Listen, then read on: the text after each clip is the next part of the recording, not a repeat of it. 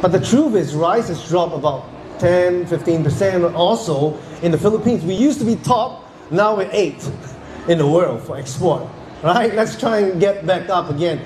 By doing that, we need to create awareness about farming and agriculture with regards to how we push that out into the game for the future generation.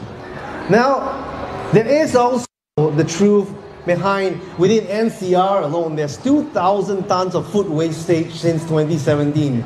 Guys, we ought to be ashamed of food waste a year, okay? So we have to find a way to, again, evangelize and create food support in order to not have wastage. And the other thing is that in the Philippines, 2021, because of ASF, we count 300,000 pigs because of African swine flu. And this year, because in June there is a case, over 6,000 has been caught, all right?